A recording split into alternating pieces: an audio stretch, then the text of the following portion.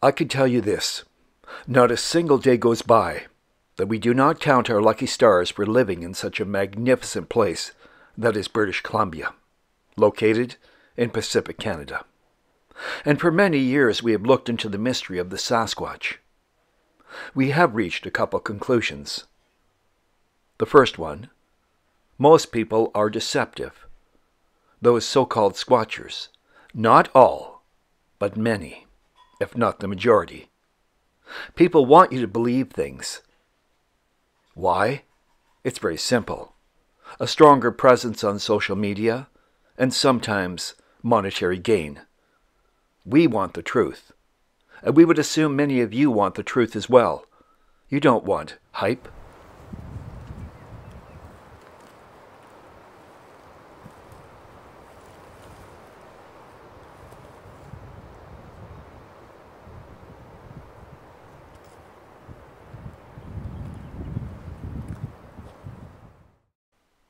Another conclusion we have reached is there is truth in this mystery. We have spoken with many people, in person, and their conviction was real. They saw something, and we do not believe they all saw bears. No, they saw something truly inexplicable, something that changed their perception on nature forever. We don't know what they saw. As I've stated previously, we were not present, so how would we know? We can't say, absolutely, they saw a Sasquatch.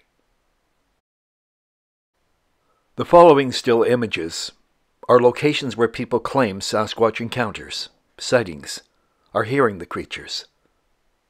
Now, we can't say with absolute certainty this happened. We do know the people we spoke with were sincere.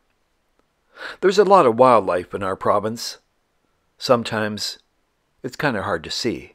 Other times it's clearly present. There's quite a number of alleged sightings of Sasquatch crossing the road in front of vehicles.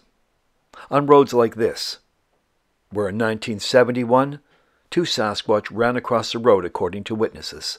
Or roads like this, Forest Service roads, roads that are remote. How would you react if you saw a Sasquatch or something you believed to be such a creature? Now, the environment. 2023 has been, thus far, mild. Little rain, little snow. Therefore, the wildfire season of 2024 is likely going to be wicked. We ask, you practice due diligence, keep your eyes open, and stay safe. And now, more locations where people have claimed sightings of the Bigfoot in British Columbia, Canada.